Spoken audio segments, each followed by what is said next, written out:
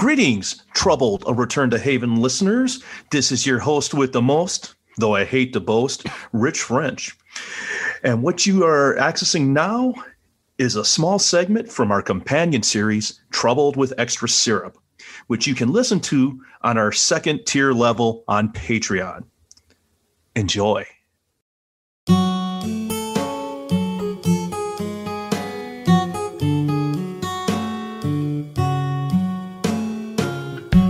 Take a seat with us at the Grey Gull and get the pancakes ready, because Troubled with Extra Syrup is here to fill that craving for more Haven-related content.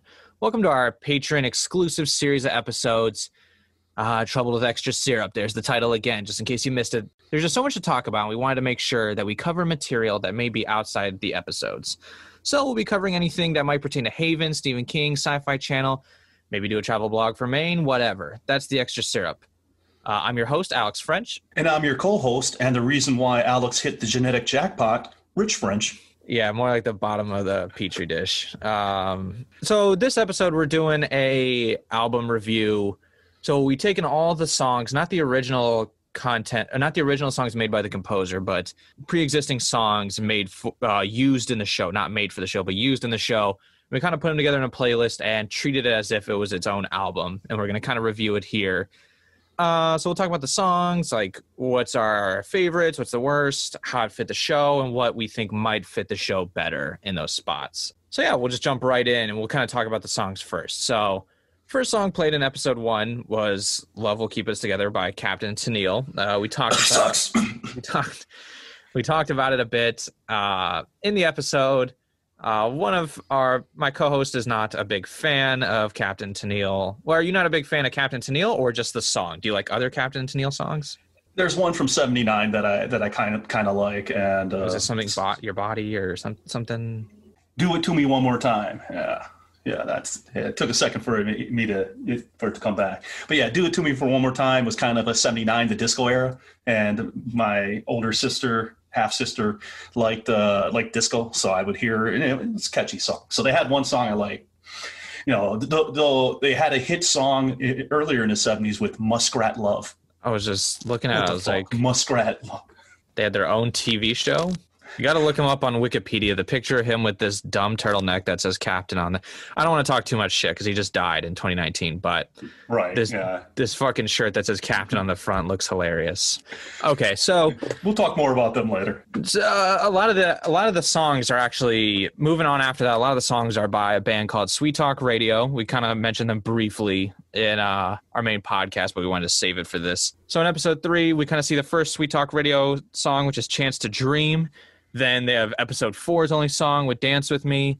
They have a song in episode 5 called We All Fall Down. They have a song in episode 7 called My Hallelujah. In episode 8, If I Couldn't Have You. And in episode 12, Dotted Lines. So yeah, they hit the Sweet Talk Radio pretty hard on the soundtrack. Yeah, so they're like folky, kind of like ethereal, kind of poppy folk. Like yeah, it's poppy folk. I mean, she plays the ukulele on songs. He'll bust out a banjo, which if done right, banjo's awesome. Like with Pine Grove, when they do banjo, it's great. So they cover a lot of the stuff, and I assumed they were from Canada. They just seem Canadian with the musical style, but turns out they're from LA, and that's where they. That's where Ernst Dunn, Pillar, and Siegel, that's where they must know them from, the LA. To date this podcast, it is October 2020. I was looking up shows they were doing, but they obviously haven't been doing any shows. They had a live one in March that got canceled right when the virus kind of blew up. And then they did a live stream, though, in May. Since I live here in LA, I'll keep my eyes peeled for Sweet Talk Radio performances to see if I can get the inside scoop on them. I don't know if concerts are coming back or what's the deal, but we'll see. Maybe we can get them to join the pod. Yeah, we'll take them on as guests. Yeah, then we have a band called Parallel and Anxiety with a song called Dreams for episode 5. A guy named Nathan Wiley does North American Dream in episode 7. Lindsay Price with Melting in episode 10. We also found out that song plays later in season 2, correct? Yes, very irritatingly so, because I ended up being reminded of future plots for season 2. And damn it, I was trying not to. I was rediscovering all of this. It was like watching it for the first time. And now I remember a whole damn line of season 2. Damn it. It's just a flash forward, you know. Now it's going to give more depth to the moments in the now when you're like, oh, wow, it's going to be crazy when they get to this part. I'll try to look at it. Thank you for being the ever optimist there. Next song is She's Gone by The Woods. I'd never heard of The Woods. Had you heard of The Woods? Never heard of them. Couldn't really even find anything on them. Yeah, I guess I hadn't even heard of any of these other groups. But I guess I had like, you know, when you hear Sweet Talk Radio, Lindsay Price or upcoming in a second, Melissa Ray Berry, you're like, oh, these sound, or yeah, obviously I knew Captain Tennille, but like I've heard bands like this and stuff, or like I might have stumbled upon this like at some point or you know, maybe in a store or something. I don't think I ever would have stumbled on The Woods. No, I don't think I would have stumbled on because none of these are really big acts outside. You know, Captain Tennille won Grammys and, you know, sold millions, so they're gigantic. But like most of these aren't bands that really ever really broke it big. I mean, I imagine Sweet Talk Radio does its own website and, you know, and all of that. Then our next song is Room to Breathe by Melissa Ray Berry. Very you know, like very like pop country sound, Carrie Underwood, whatever, you know, whoever else. Yeah, the new country sound where you got electric guitar and slide steel, which give you a hint. I love slide steel, even though I'm not a huge country fan, but it just makes a sound that's so distinct. Yeah. So there's that. That's in episode 12. Another episode 12 one's another song by The Woods called Mad at You. And then the last song in episode 13, the finale for season 1, is Stuck in a Glass Elevator by The Myriad, who I had never heard of either. Yeah, I'd never heard of them. Like, what band would you compare The Myriad to? To me, when I was listening to The Myriad, I immediately thought Radiohead, Tom York in Rainbow's era of Radiohead. You know, let's face it, Haven couldn't afford to get Radiohead or Tom York to come on, you know, give him a song. So let's get something that's close to it. Yeah. So that's what I thought when I heard it. It's what it reminded me of. So you thought it was like just a substitute for not being able to get, like, you know, they were like, oh, you know what, I really want Radiohead, but there's no way we can afford it. So let's find somebody who's similar. I would think someone made that decision because I'm telling you, I'm a big In Rainbows fan. I listen to it at least once a month. Wow, that's how much really? I like it. And I'm not even making that up. That's not bullshit. I at least once a month listen pretty much all the way through Radiohead. In Rainbow's album. Weird Fishes is just it's a top 10 song of all time, but probably not your style. Okay, so that's kind of all the songs. Yeah, I guess who would you compare, just to give the audience, like, obviously, you guys probably know Captain Tennille. It's very 70s. Sweet Talk Radio, we talked about, was like folky. Nathan Wiley, what would you say that one kind of, what's a good comp? Like, what can we... He's a really blues rock guitarist type. So you would think of, I won't say Stevie Ray Vaughan because that's just more Southern flair. Yeah, I'm trying to think of exactly someone who, you know, like in the 90s, they had this movie Empire Records, and they had this song by Edwin McCain, you know, A Girl Like You, and which is an incredible song. This is not it. That is not it. But it's kind of like the, you know, rootsy blues rock. I don't go too far into it, but yeah, I wasn't a fan of it. It's not my style. And that's why I have a hard time finding other things like it, because I don't really listen to that style of music. I got a buddy that all he loves is blues rock. Every time he puts something on, it's freaking blues rock, and it drives me insane. You know, I'm more indie pop and rock. That's the list of songs on our made up soundtrack that was obviously never released because you can't even find Chance to Dream. They were never allowed to release that. At least that's the comments I was finding on YouTube, where people saying, "Why won't Haven folks let them release this song?" And I'm like, well, maybe someday we'll have them on the pod, and we can find out if they'll ever let that song go. Did you listen to the Vicky D version? I did, and for whatever reason, I started thinking this was it was a cover, because I swear I heard something like it, and kind of like the Vicky D style, where it was, you know, really jazzy, and that's just something really cool about the two of them, is like they're like two totally different songs just because of the way they performed them. Yeah, but the main one is like we said before, like more like folk poppy, and then Vicky D's is very like you know, jazz club. Oh yeah, there's a bunch of people dressed up in their finery, you know, smoking and drinking bourbon and getting groovy. Getting groovy. I don't know. That's not the right. That's decade. not the right adjective. Yeah. It's very suave. Yeah. Like Elegant.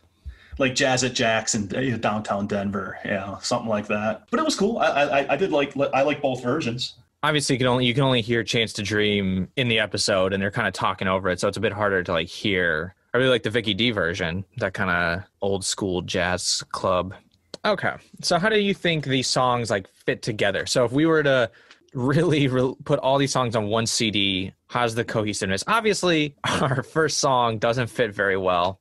Just a note also for listeners that watch the show on YouTube. I'm sorry, not YouTube, on Netflix. Some of the songs are changed. So I know Love Will Keep Us Together by Captain Tennille isn't in the Netflix version. I'm not sure if there might be other songs that you're missing. You're like, oh, wait a minute. You know, maybe the biggest Woods fan is out there and they're like, wait a minute. Whoa. That song's not in the episode. I would know. I'm the Woods fanatic.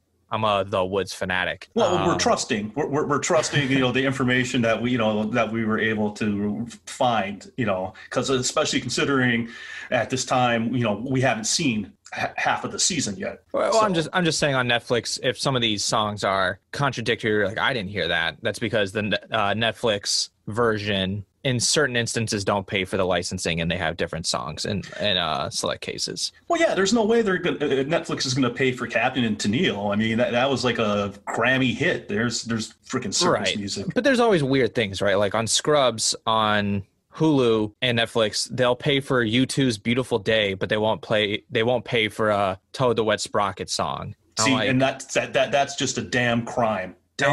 Crime. Oh, I just don't understand the logic where I'm like, U2 has to be more expensive. Like, it must be like licensing thing. So it might be like whoever releases Scrubs, which I think is owned by ABC now, which is obviously owned by Disney, maybe has, they own a studio that has the deal with U2. So like they can get U2 songs for cheaper or free rather than right. There might be more to it. I'm just telling you. I love U2. I'm a big fan, but not as much as I love Toad the Wet Sprocket. Speaking of which, I don't know if this is the right time for it, but Sweet Talk Radio has toured with Glenn Phillips, who is the lead singer of Toad the Wet Sprocket. Oh, wow.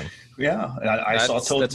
It's a coincidence. There's more little nuggets that we were able to find that we'll talk about in a bit. But when we talk about does it flow, I mean, obviously, Captain and Tennille's nothing else on nothing it. like, it's pretty outlier. A good Muppets episode back when I was a kid. And then maybe it was somewhere in the back of my mind. But Sweet Talk Radio, I think, really fits the show.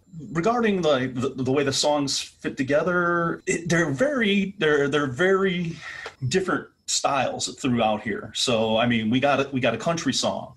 We've got like a blues rock song. Then we've got like the ethereal stuff of Sweet Talk Radio, folky and acoustic-y. Mm-hmm. And then you got like kind of like a pop breakup song in, Melting. We'll talk more about Melting. And then, you got rockers like Mad at You and She's Gone by the Woods. And then you got this ambient, Radiohead-ish sounding Stuck in a Glass Elevator. So they don't really fit together in a traditional album sense. But that's one of the things. Soundtrack albums often have different styles. I mean, not like it'll be one thing. You go back to the 90s and something like a movie like Soul Food. Yeah, everything on there is R&B. Batman Forever. What about Dreams by Parallel Anxiety? We didn't actually talk about how that one sounds. That one's a little bit more rocky as well. Yeah, Dreams is really...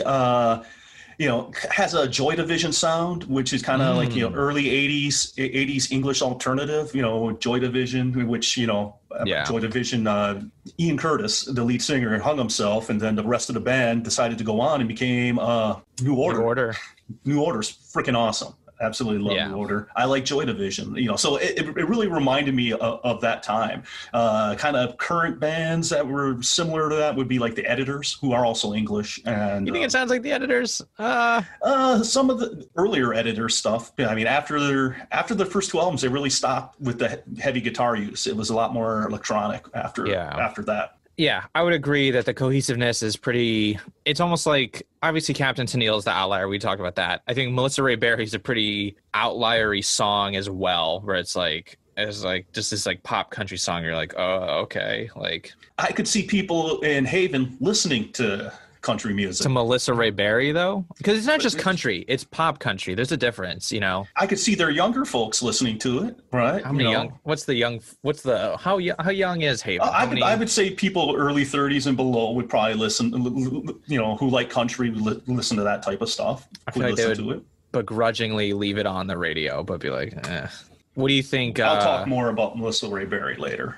Let's do this. Which of all the main characters, which one of these songs would be their favorite? So season 1, let's keep it to season 1. Let's cut Edge out. So Audrey, from this playlist, because Edge would want some workout music for, you know, he's in the gym and, you know. You don't know. We don't know. No, of course not. I don't know Adam Copeland at all. So yeah, I don't know what, you know, that's the fun. It's all speculation. It could come back. Yeah, he's a big classical music fan and he wants to hear Vivaldi, you know, in the Four Seasons or some Chopin. All right. Thank you for listening to that limited sample of our sister series, Troubled with Extra Syrup. Once again, it's on Patreon. If you want to hear the rest of that episode, you can head over there. Join us for $3 a month. It's the middle tier. $5 if you want director's cuts, but that's where the rest of those episodes will be if you want to hear the rest of all of these awesome extra episodes. Thank you for listening. Check you out next time. No, fuck. Check you out next time. Check you out. Hey. I don't know where that came from. How are you doing? Well, you'll be listening to us hopefully in a week. Please keep listening to us.